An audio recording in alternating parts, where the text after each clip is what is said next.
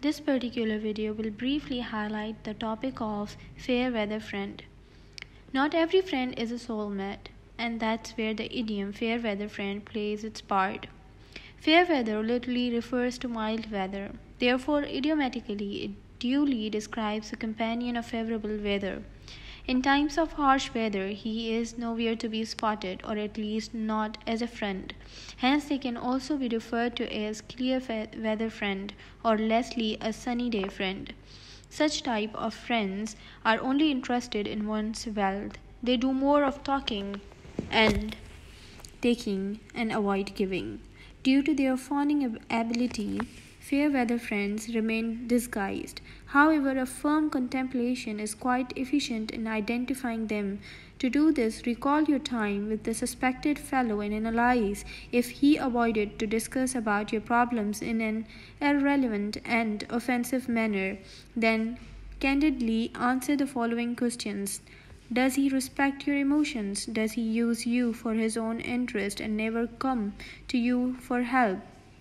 It is crucial to pinpoint a clear weather friend to save yourself from mishaps and worse. Becoming a fair weather friend yourself. Succeeding paragraph will clarify this.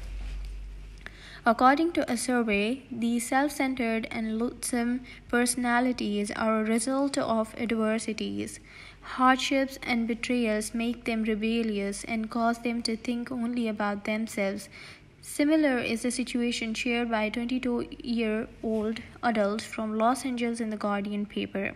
In the story, she mentions a friend with whom she shared not only her clothes and abode, but also a personal diary. Despite of this much close affection, she was dished by her sunny day friend upon finding a prosperous guy. The narrator had later found out that her so-called friend's dad had committed suicide, and since then she had been searching for support in others. The writer has associated this behavior with a disguise for survival. But people should know that their demands cannot be satisfied by others. They need to be self-dependent.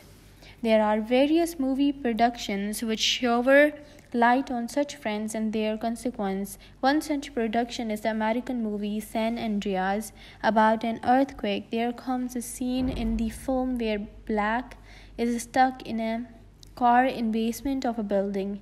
At first, her stepfather finds it convenient to help her out, but later realizes that this will bring down his own life at stake and abandons her. Whereas it turns out that Black is more knowledgeable about how to act in the case of natural disasters. Once helped by her true friend out, Black guides them to survive the earthquake. On the other hand, Black's stepdad dies ruthlessly in the calamity. This highlights that we should not adapt such careless way to face our problems, otherwise our end will not be better than our actions. It is not possible to live with complaints deep within ourselves. Therefore, it is important to decide what to do about your friendship with the fair weather friend. Think about it. Is it possible to change your friend's personality with counseling? If not, make a mindset to end the friendship in the most appropriate way, either by saying it away directly or gradually by making excuses to maintain distance. To conclude, fair weather friends are self-centered and bogus. They are that way mostly because they have initially been betrayed by life and have grown rebellious. However, they do not have a happy ending or are left with despair. It is better to end this type of friendship as soon as possible to avert from tragedy. Thank you.